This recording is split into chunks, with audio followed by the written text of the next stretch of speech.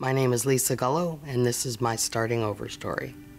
Growing up, my family went to church pretty regularly, and then when I was about 9 years old, my mother all of a sudden decided she didn't believe in God. Something bad had happened to her, and so we all stopped going to church, and honestly, it just made me more confused as I got older. Was God real? Is Jesus real?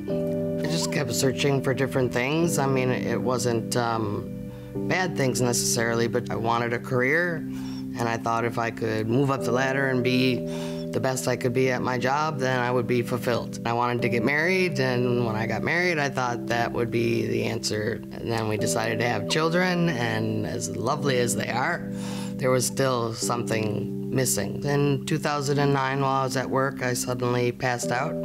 After several days in the hospital, they determined that I have hemiplegic migraines, which is your basic migraine with stroke-like symptoms. I was unable to work any longer, so as if the migraines weren't enough, I actually also started having seizures. Really set me back even more because I couldn't drive. You can't drive when you have seizures, so I was just stuck at home, mentally, physically, in every which way, and I just really believed everyone would be better off without having to deal with all of my issues. I attempted suicide by taking all my prescription medicine, which I had many of for various reasons. They intubated me in the hospital, and I was unconscious for a week, but my throat swelled up so much they wanted to take the intubation tube out to see if that would help. My throat was really swollen, I couldn't breathe. They shoved the tube back down, and it damaged my vocal cords. So I cannot breathe through my nose or mouth. I can only breathe through the trach. The first thing I do remember is when I woke up, they had put something on the trach here that allowed me to speak. But instead of speaking, I started saying, "Jesus loves me." So the ICU nurse obviously heard me singing, and she came over and asked if she could pray with me. And she did that. By the end of her praying, she asked if I would accept Jesus Christ, and I absolutely said yes. So as I continued to find my way back to God, I knew I wanted to get baptized. I don't know, I mean, for me, it just felt like the natural next step. I wanted to make that public proclamation that He is my Lord and Savior, and doing that was, for me, a continuation of my faith journey. The minute that I woke up in the hospital room, everything was different, and I knew my life was gonna be totally different. I started over with everything, with how I treated other people, with how I felt about myself. Even though I have these health issues, I just knew that moving forward, I had started a brand new life. Yeah, I mean, it's a powerful story. And I mean, for Lisa just to share that, to share just what she went through, to share her low point of her life, and to share what God's doing in her life now, is just, you know, I've been watching that, you know, every service. I'm just blown away by that. But I'm also just constantly reminded of the reality that we're all experiencing her life in about 3 minutes. I mean, she told that story in about 3 minutes, but that was her life. That was 3 weeks. That was 3 months. That was 3 years. In fact, she said it started back in 2009. So for 9 years, this is her life going into this spiral, getting into this place where nothing was fulfilling her, where nothing was seemingly going well, that her health was starting to decay and taken away from her, to the point where she got to the so low a point in despair that she didn't want to live anymore. And that was a whole season that she went through before she got this starting over moment in her life. And then what I'm just aware of and thinking about just all of our services at all of our campuses is just how many of us are at one of those points in your life. How many of you are at a point where maybe you're discontent, or a point where maybe you're in great despair, or maybe at a point where you're hurting the most, or maybe some of you are at a point where you've experienced a starting over point in your life? I don't know where you are in that story, but we know as pastors that we had to say something about this series because there's so many people who are struggling with this topic of regret. And so that's kind of where this series was birthed out of, was just like, how could we help people who can't get past their past, who are struggling with something in their life that's consuming them with this regret. And so that's what we've been talking about for the last 2 weeks. And if you missed any of these weeks, please go back online and watch these messages, because I believe there's something in there for each and every one of us. But all these weeks, what we've been talking about is this cycle that many of us get stuck in.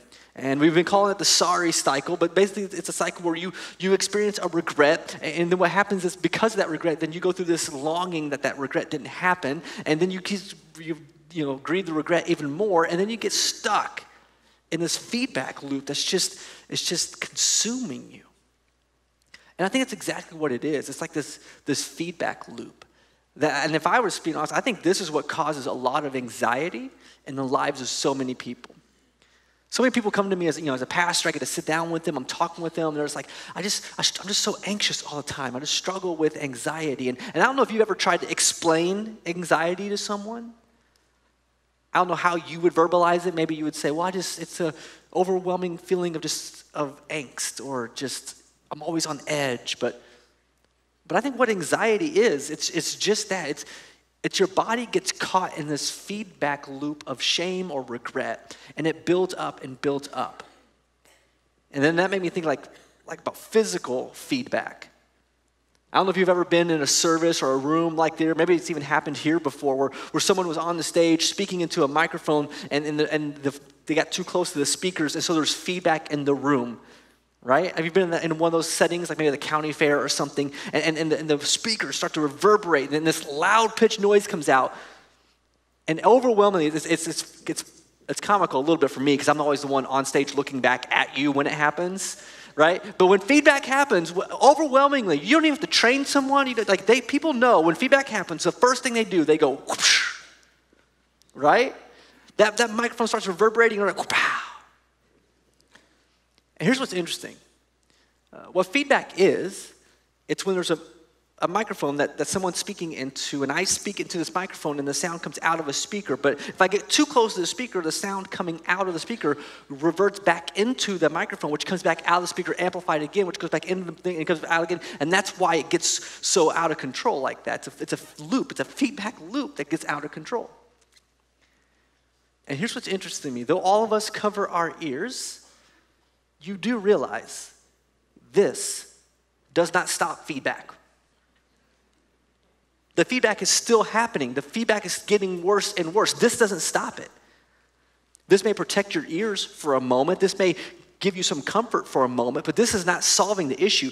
To have feedback cease, the person at the microphone has to move away, or the person at the sound table has to bring the volume knob down. This doesn't stop anything. And I wonder how many of us, that's precisely how we're living our lives. We're stuck in this sorry cycle, this shame cycle, this anxiety in us is building. We have this feedback loop in us that's reverberating, and we're just going like this, throwing substances at it so that we don't have to feel it. But we're going like this, throwing bad habits at it. Just like if I could distract myself doing something else, then I won't have to deal with my anxiety, with my struggle, with my shame. And I believe that God cares about that in you, and God wants to resolve that in you, and God wants to save us from that. And that when you open up the Bible, I think that God shows us the solution for this angst, the solution for this anxiety, the solution for the struggle that we have in us. And I believe it's in this text. And here's the thing, I love this. There was a quote by Fred Rogers who said this. He said that life is simple and deep, and we make it shallow and complicated. And I believe when you open up this Bible, the solution that God offers you and me, it's simple, but it's deep. That from the very beginning of this text all the way to the end, that the Bible is truly an account of God really teaching us one huge lesson. And that one huge lesson can be summed up in one word even, and that lesson is forgiveness. Forgiveness. And I believe the power to get out of this cycle of anxiety, the power to get out of the cycle of shame or regret is for you and I to get better at forgiveness. In fact, I love the way the Apostle Paul puts this. In Romans chapter 12, if you're taking notes, this is a great verse to write down. This is a great verse to memorize. Romans chapter 12, verse 18. It's very short, but it's deep and profound. It says this: if it is possible, as far as it depends on you, live at peace with everyone.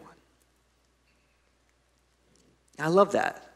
3 simple truths, but are still yet so deep, so profound. First, it starts off by saying, if it is possible. I don't know what you regret. I don't know if you regret something that you did. I don't know if you regret something that you didn't do. I don't know if you regret something that happened to you. But at some point, you have to learn to forgive. And I love that Paul's honest about it. Paul says, if it is possible. Because maybe for you, maybe forgiveness doesn't seem possible. Maybe that person has passed away, or that person is out of your life, and you don't have an avenue to speak with them anymore, to engage with them anymore, to ask for forgiveness. It doesn't seem possible to you. Or maybe something that happened to your past, it happened, and it's impossible to change it. It's impossible to say that thing didn't happen because it did. So maybe why you're stuck with your regrets and your shame is because you don't feel like it's possible. Paul's going to give you different steps. Maybe if you can't talk to that person, maybe you need to still write those words on a page and get them out of your heart and onto a page so that you can let them be known. Maybe you need to address that thing that happened, and you need to stop denying that it happened and know that it happened and call it what it was. It was evil and it was wrong and it should not have happened, and it's not happening now. And maybe you need to start telling yourself the truth. And that, I don't know what it is, but if it seems like it's impossible, maybe there's some steps you need to take towards that. And then Paul says, as much as it depends on you. Because that's where forgiveness lies. I mean, you can forgive someone, but it doesn't mean that you can force them to be forgiven. You can't force them to accept your forgiveness, and you can't force them to maybe forgive you if you even ask for forgiveness. But as much as it depends on you, with a clear conscience, you can offer it. And I believe there's even freedom for you in that. And then Paul sums up that last part, says, live at peace with everyone. And that's the result of that forgiveness, that you do get a peace in your life, a peace that goes beyond understanding. That you get to be outside of this feedback loop of anxiety, and you get to start to experience life to the full. I believe absolutely that that's what God wants for all of us. I believe like that is the simple, the deep solution that God wants you and I to live in, to walk in, and to live out for our benefit. But for some reason, we don't do it. For some reason, we're unwilling, many of us, to try it. And for the longest time, I could not relate to how that must make God feel.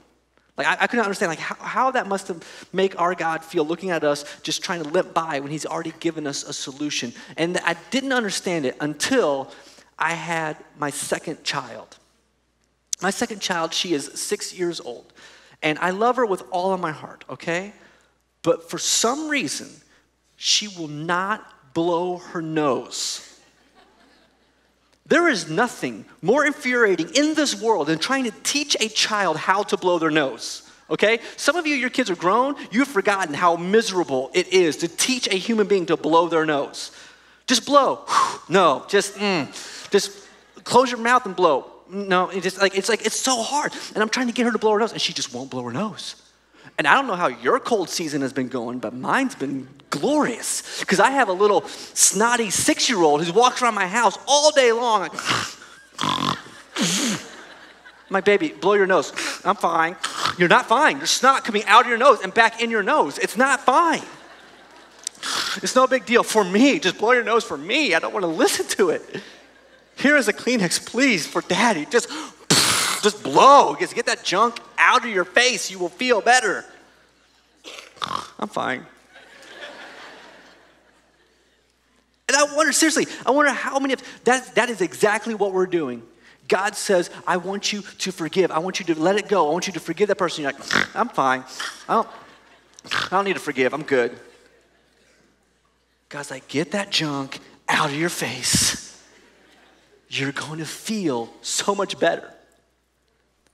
But we don't. So many of us don't, and that's why we get caught up in the shame cycle. That's why regret latches on so deeply to our heart. We are unwilling to forgive other people. Which makes me ask the question, why? And I think the reasoning why is what Paul kind of understands, what Paul kind of lives out. In Acts chapter 24, Paul says this about himself. He says, "So I strive always to keep my conscience clear before God and man." I think the reason that many of us are reluctant to forgive other people, I think the reason that many of us don't even have the ability to forgive other people is because we have never accepted forgiveness from God. That we have never accepted the forgiveness that God offers us. In fact, I would go so far to say this: I don't know how you would be able to forgive anyone else unless you could forgive yourself first. And for so many of us, the very thing that keeps us in our shame, the very thing that allows regret to take a hold of our heart, is that we will not forgive ourselves. We won't do it. Why? If you were here last week, Kevin was here, and Kevin did a great job, and he talked to us about King David. King David, who was king of the nation of Israel. He's king of God's chosen people. And if you were here, you saw that Kevin talked about how David found himself in sin. That he committed adultery with Bathsheba, that he had her husband murdered, that David's life was in this downward spiral of shame where he was trying to cover up all of his sin. And eventually he comes face to face with the prophet of God. And finally he confesses to God, "I have sinned against the Lord." And when he confesses that to God, the prophet says, "The Lord has taken away your sin, that the Lord has forgiven you." And again, that's so brief, right? That's like a 3-minute story that lasted over a season of David's life. In fact, I want to show you something. If you have a Bible with you or a Bible app, you can open it up to the book of Psalms. In fact, Psalm chapter 51 is what I want to look at together, because Psalm chapter 51 was written by King David. And what I love about the book of Psalms, I don't know if you read the Bible a whole lot or not, but the book of Psalms is a very unique book of the Bible.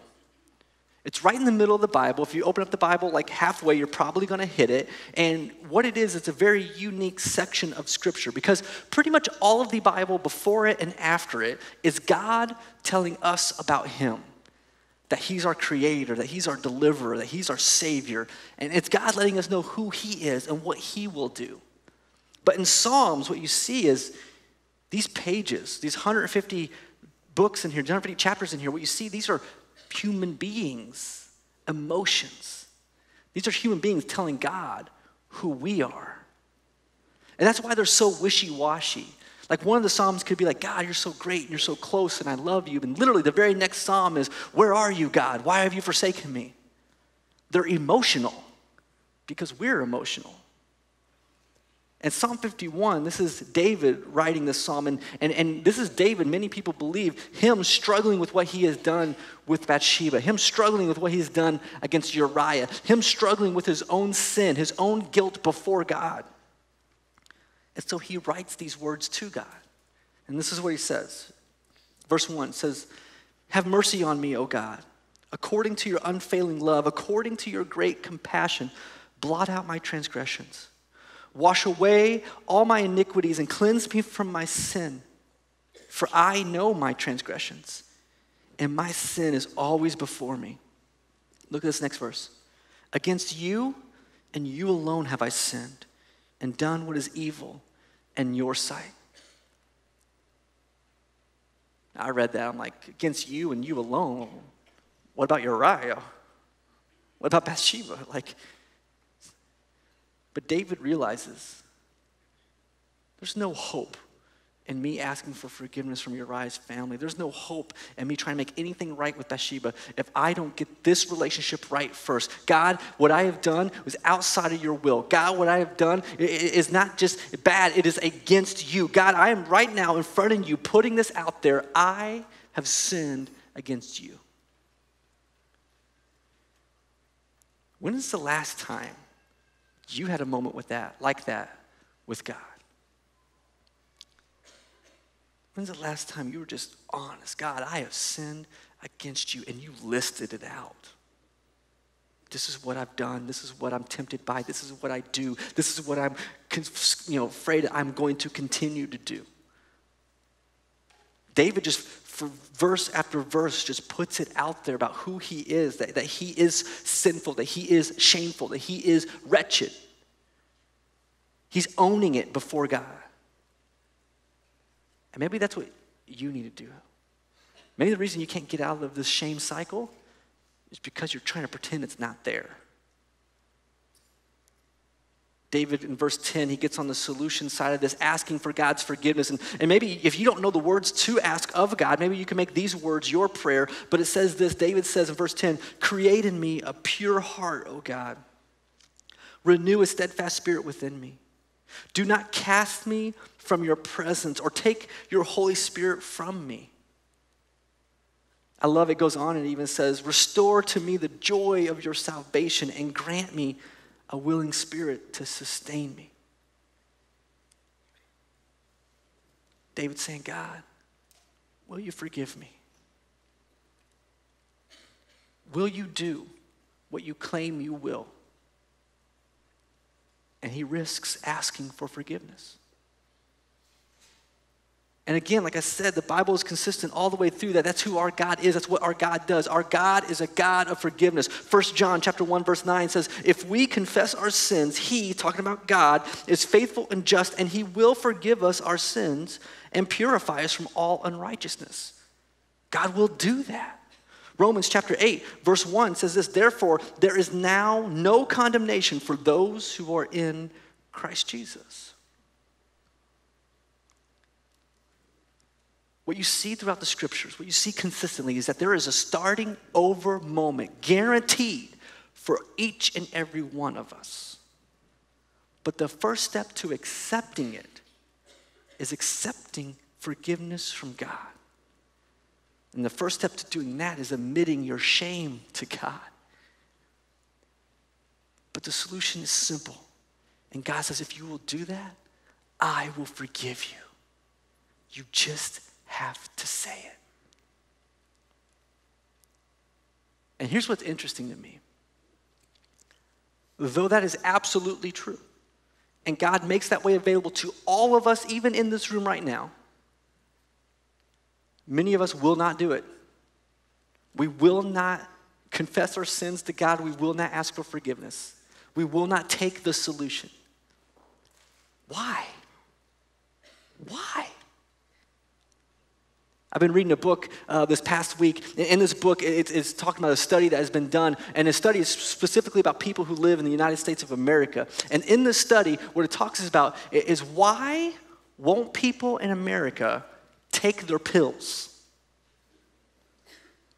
Overwhelmingly, people in the United States of America will not take their medicine. That a person will make an appointment with a doctor, they will go see a doctor, the doctor will prescribe medication for them, and a third of them will never fill the prescription. You went to the doctor. You went to the doctor and said, I don't feel well. The doctor says, oh, this will make you feel better. And we go, quack, and we threw it away. A third of you won't take medication. Of the 2/3 who will fill the prescription, half of those won't take the pills correctly, and they won't take them to their completion. Why don't you take your pills? And this is not just like for just little things. This is not just pills for colds. Like this is also for major things. Imagine going through organ failure.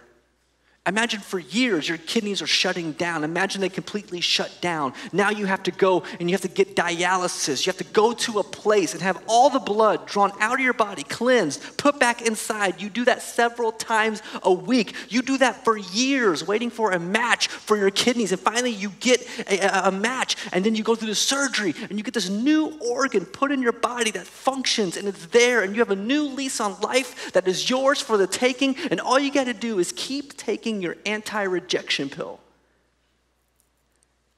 And there's accounts where people don't take their pills. Why would you do that? The author suggests the reason is shame. The reason is that human beings, by and large, have the unique position that we know ourselves to be unworthy. We know ourselves to be unworthy of health, to be unworthy of life, and we sabotage ourselves. Scripture talks about that in Genesis chapter 3. In Genesis chapter 3, it says that sin enters this world. Sin enters this world and gives humanity, you and I, the knowledge of good and evil. And the truth about having the knowledge of good and evil is not just be able to point out what is good or what is evil, but it's also to be able to know with certainty that you are not good, that you are evil. And we know that to be true of ourselves, and we know what our motives are, and we know the things that we think about other people, we know the harm that we've intended to other people, we know our shortcomings, our flaws, and so we disqualify ourselves from anything good, and we want to punish ourselves because we feel like that's what we deserve because we know ourselves to be wretched. It's a unique position of humanity. And so we don't believe we're worth the cure, and we disqualify ourselves.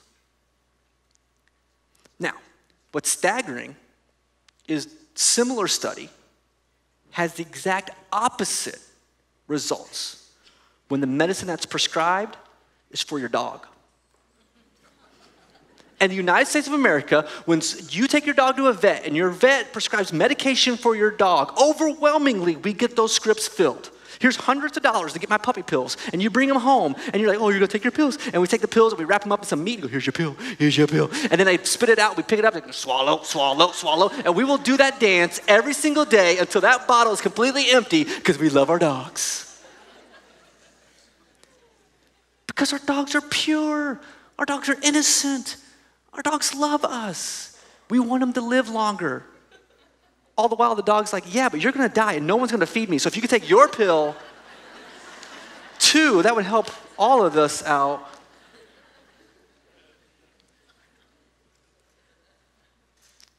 God knows who you are. God knows exactly who you are. And God has given you the pill. He's giving you the solution. He's given you the way to have life and life to the full. He's given you the way to be forgiven. You are the only thing keeping you between experiencing that kind of freedom. Paul puts it this way in Ephesians chapter 4. It says this, be kind and compassionate to one another, forgiving each other, just as in Christ, God forgave you. And what I love is the tense of that word. God forgave you. It's past tense. It's already done. It already happened. God forgave you. It's time for you to forgive yourself. And when we do that, then out of the overflow of that, we will have the strength to forgive others. And then we can truly get past this regret and start living this starting over kind of life.